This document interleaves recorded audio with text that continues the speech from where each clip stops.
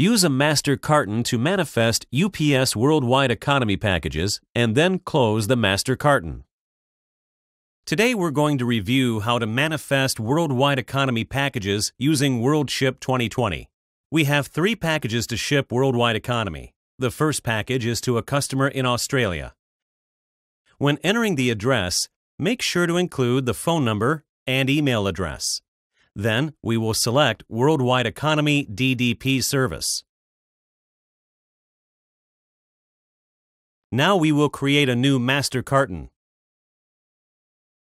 We do not have any open master cartons currently, so we will select New Master Carton. That master carton ID will default as shown here, but this can be edited to JAN232, for example. We can now enter package characteristics of 4x4x6. Next, we continue to enter the required customs documentation. In this example, this is a sale and the description of goods is paper clips. We have the correct tariff code entered, the country of origin, the number of units, and unit price.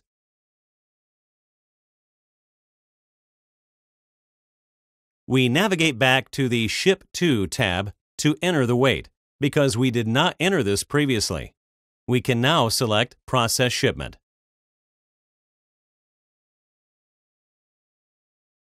We now have another international order for a customer in France.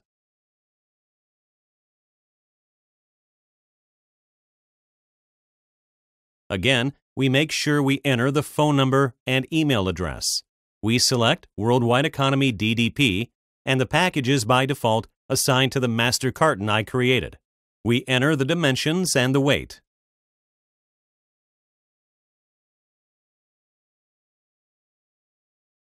We again go to Customs Documentation.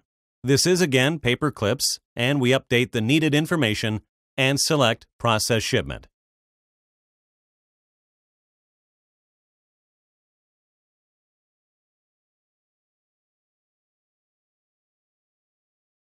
Let's complete one more order that came in from Spain.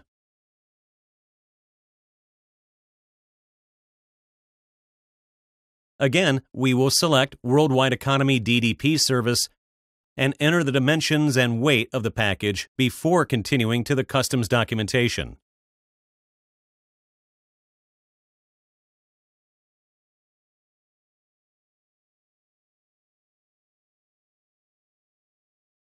This time we are selling white facial tissue, and we make sure the correct tariff code, country of origin, the number of units, and unit price are all entered, and then we will select Process Shipment.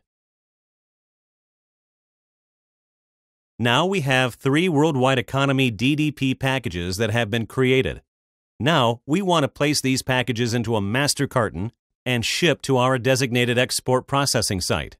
First, we will navigate over to History. You can see for today's pickups, we now have open Worldwide Economy movements. Recall, this is the master carton ID we assigned, JAN232. Under the JAN232 master carton ID, we see the packages we created to Australia, France, and Spain. Next, we will right-click on the master carton ID and select Close Master Carton. A pop-up appears informing us we will now go to the shipping screen to create the master carton. From the Worldwide Economy contract, we know the address of the export processing site to ship the master carton, which contains our Worldwide Economy packages.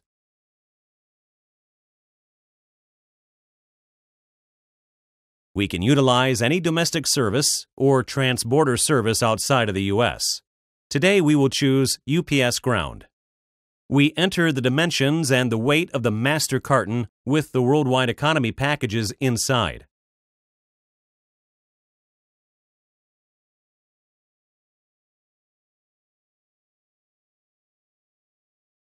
We then select Process Shipment.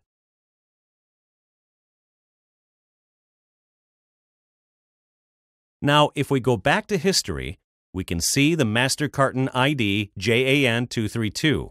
we can see the domestic movement going to the UPS export processing site and see that tracking number.